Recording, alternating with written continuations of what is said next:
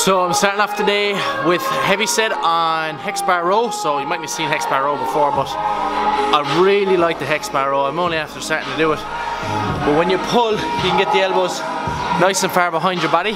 So that brings in a lot more range of motion, which is great. So the bar itself is 37 kilos plus another 50 on it, so 87 kilos. And I'm working on my abs wheel with that. I'm going to show you the full workout I've written over on the board in a minute. So heavy set here first, abs wheel. With the abs wheel, I'm doing like a standing abs wheel, eccentric on the way out. And then from my knees, bringing it back into standing, eccentric on the way out, just making it a little bit more challenging. With the hex bar row, the reason I really like the hex bar row is it brings in a little bit more traps. We're talking about traps and lats whenever we do row motion in general, also biceps. When we're doing a barbell row, it's a little bit closer to the body, elbows are a little bit closer to the body, bringing in a little bit more lats. Whereas with the hex bar, you can actually get your elbows up a little bit higher, away from the body, and also get them past your body. That helps you bring in a little bit more traps, so I really like that one.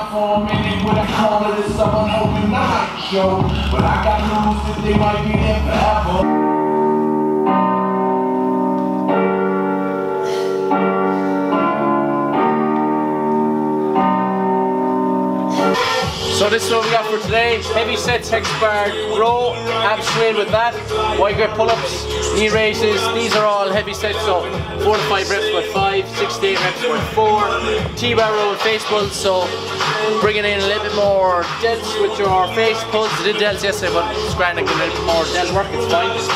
3 by 8 to 10, reverse flies, dumbbell curls, move it up to 10 to 12s.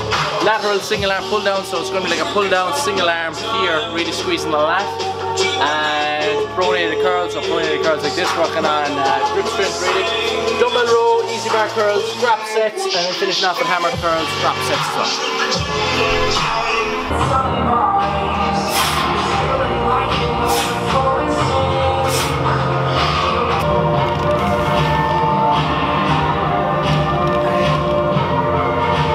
I actually much prefer the dips bar, doing those then hanging off a bar. I just feel there's not as much swing and I'm able to get a lot more of a contraction, whereas kind of swinging a lot when I'm doing it on a pull-up bar, so dips bar, I much prefer that. Just supersetted T-bar row with face pulls. A good superset for our traps, so upper back. Face pulls brings in a little bit of delts as well, but really squeezing those shoulder blades together will bring in those traps. And then T-bar row brings in traps and lats, so really good volume there on my traps. So I'm supersetting reverse flies and dumbbell curls, so a back isolation movement, traps, bit of lats, rear delts, supersetted with a bicep isolation movement, so you know, long head, short head of biceps.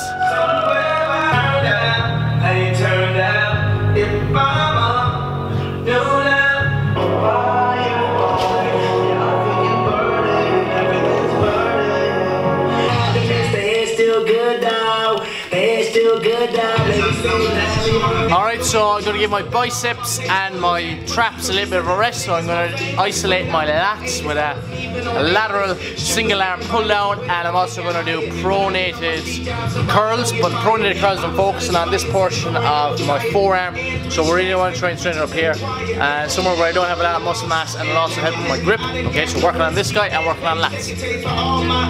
So on the single arm pull down, I'm actually sitting a little bit away from the pulling machine so that I don't have to bend my elbow as much. So the more I have to bend my elbow, the more biceps I'm bringing in, so I'm trying to get out the biceps out of this one. Rather than sitting here and having a lot of bend in the elbow, so a big bend in the elbow, I'm sitting out here.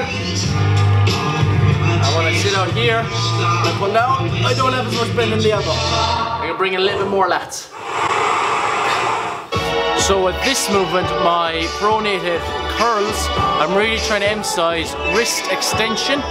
So I'm not so worried about the weight in terms of its stimulus on my biceps. I'm just really trying to exaggerate that wrist extension, both eccentrically and concentrically. Only problem is I'm rich. So in case you didn't see that, I'm going to show you here with a dowel. So these are my curls. So what I'm really trying to do is exaggerate concentric of the wrist So I'm looking at this movement here. So from here, concentric at the wrist, concentric at the wrist, and on the way down, eccentric at the wrist, eccentric at the wrist, eccentric at the wrist, concentric on the way up, eccentric on the way down, and eventually when those forearms get really fatigued and I'm not actually able to do this, concentric on the way up, I just go to an isometric, so trying to hold the wrist in that position and prevent any flexion here. So in the last couple, it's literally just an isometric hold here with these forearms, and you're doing a few turns. So I'm literally finishing up with lat isolation movements, and I'm going to just do a drop set on pull downs. So just pull down, just going to do a drop set on those just to finish off with my lats.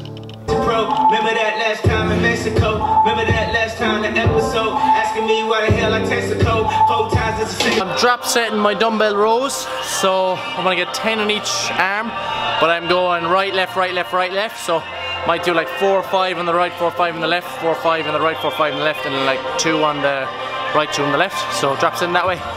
Then the same thing in easy bar curls. I might go a little bit higher than 10 reps in those. Doing a drop set again, something heavy, light, light, light. Nearly done. Just gonna finish off with some hammer curls and do a little bit of skills work, and then I'm out here. So on my first one of those, I actually picked up a 20 and a 17.5. So I just swapped over and did a drop set that way. So I did like 10 and then I think 8. So kind of doing drop sets now again in these hammer curls. Focusing more on brachioradialis. So this guy here, stimulus again on our any kind of neutral grip. So hammer curl is a neutral grip pull-ups, more brachioradialis. So like I did yesterday, I'm going to finish off a little bit of skills work, kick pass solo, pick up, punt inside of the foot, and I'm also going to use the tennis ball, just work my hand-eye coordination.